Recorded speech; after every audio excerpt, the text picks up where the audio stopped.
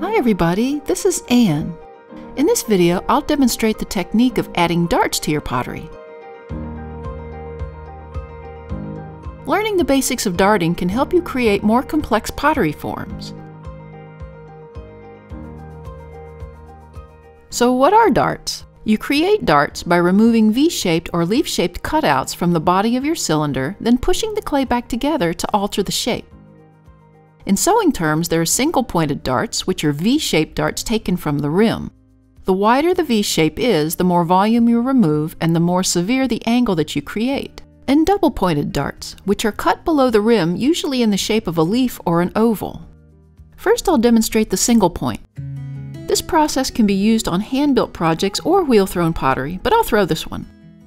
It's always a good idea to make design decisions in advance, so you know what you're going to make. In this case, my darting should not affect the floor of the piece, so I'll throw a cylinder with a floor. I'm going to start with straight walls, as altering more severely curved walls would create more stress on the clay. As this piece will eventually have 4 darts, I'll go ahead and mark out north, south, east, and west along the rim by using a trimming spinner. I balance the trimmer in the center of the cylinder. The fourths are indicated by the gray marks spaced along the edge.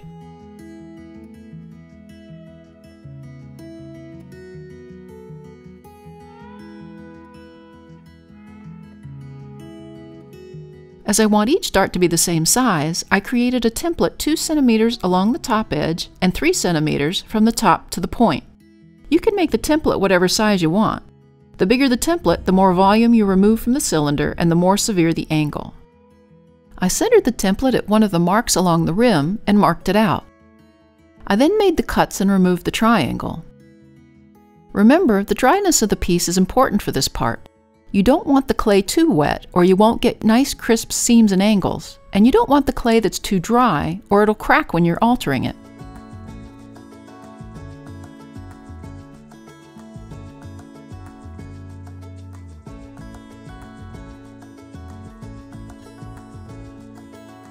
I then scored and slipped the edges and attached them together, first on one side and then the other. I gently folded the edges together, letting the dart guide me to the connection point.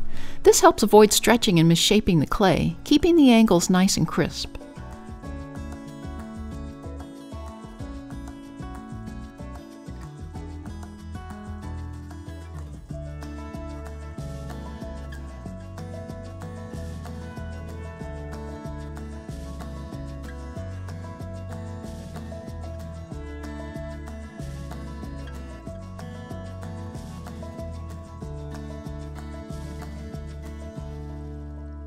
I use the tip of the paintbrush as an extension of my fingers to seal the seam.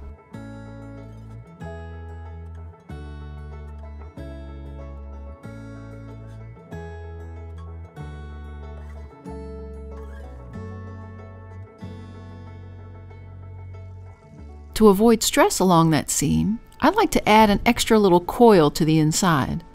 I roll it, flatten it out a little, score it, slip it, and attach it with a blunt end of a paintbrush.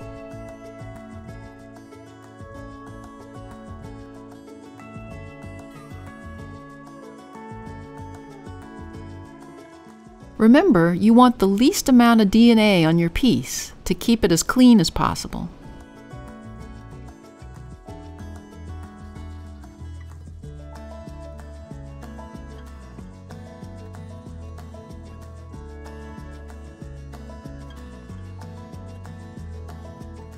Now here's what a one-darted cylinder looks like.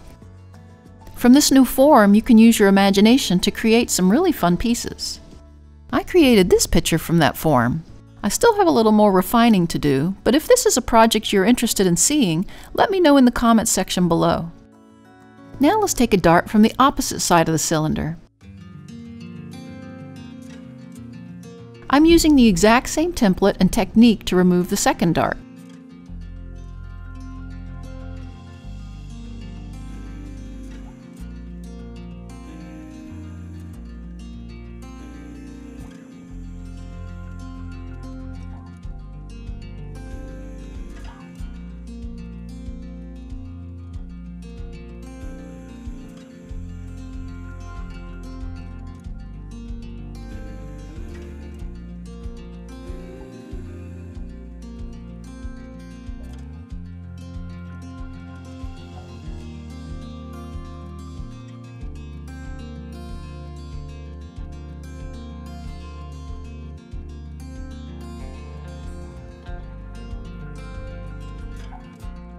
You'll see that this alters the rim of the cylinder as well as creating angled points on both sides.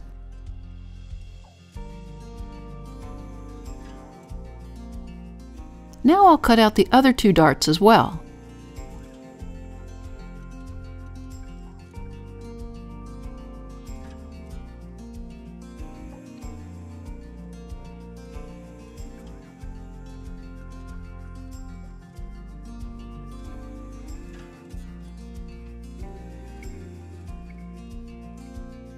I can leave the rim as a square shape, or I can round it off.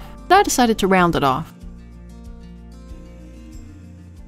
As interesting as that shape is, it just didn't look complete, so I decided to add something to the top. In preparation, I compressed the rim to add more area for attachment. Then I threw a smaller collar and scored and slipped it in place. I started with a wider rim, but changed my mind. I collared the rim and then made cuts to it to echo the darted edges on the body. Now here's what I came up with.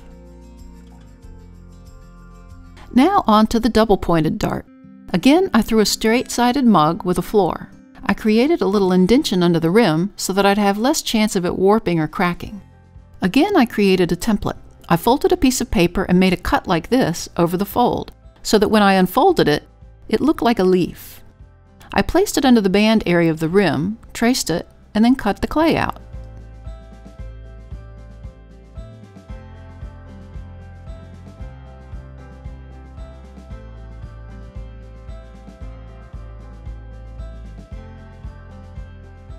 I then scored the inside edge, slipped one side, and pushed the edges together and attached them.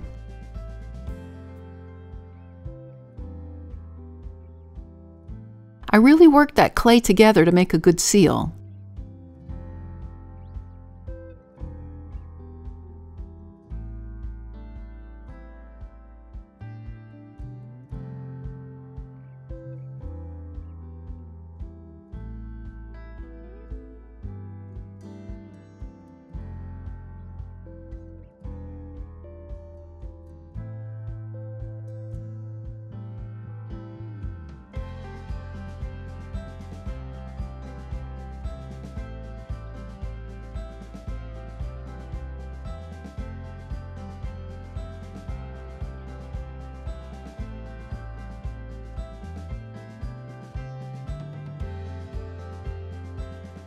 And again, I worked the clay along the inside and attached a coil over that.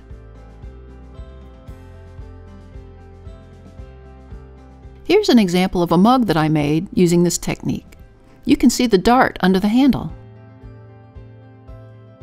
To make the form even more interesting, I decided to take another dart out of the other side of the cylinder as well.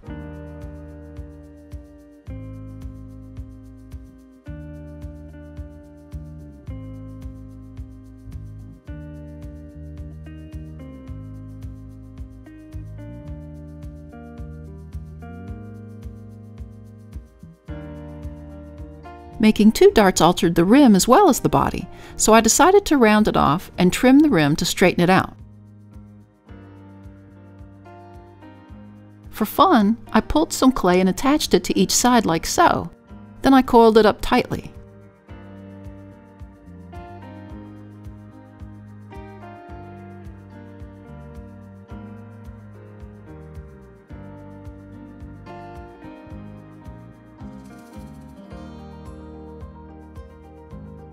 I did the same thing to the other side with another coil.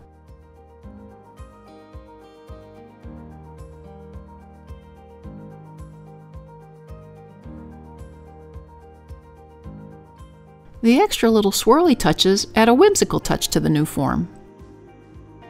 Remember, these are very basic pieces. You can really get creative by adding additional elements or taking away other elements. Use your imagination for the darting, like Carrie and Val did for these pieces.